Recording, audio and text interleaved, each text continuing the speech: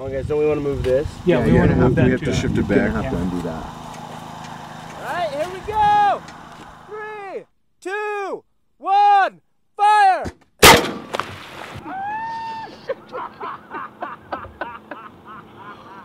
My name is Tad Truscott. I'm an assistant professor at Utah State University, and today we're at Bear Lake, Utah.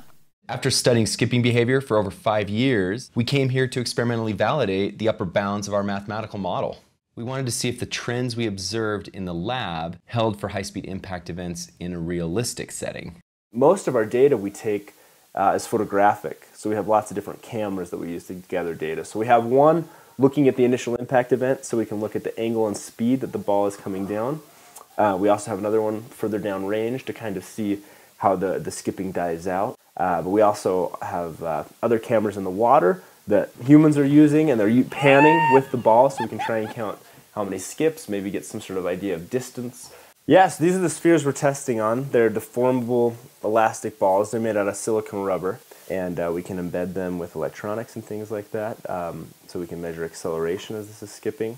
And then it also allows us to draw some of these patterns on, and these help us to kind of measure rotation and deformation. 3, 2, 1, fire! Oh.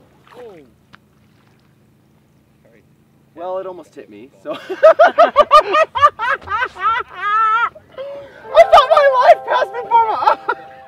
We're validating our water skipping model by comparing calculated acceleration with measured acceleration.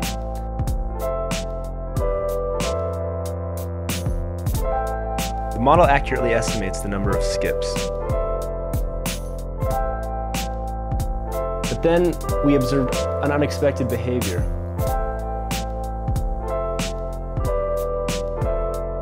The ball appears to roll on the top of the water.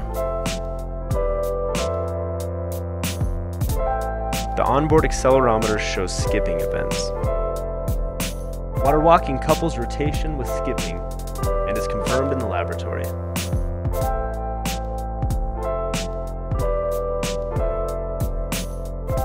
Large angular velocity turns the sphere into a disk.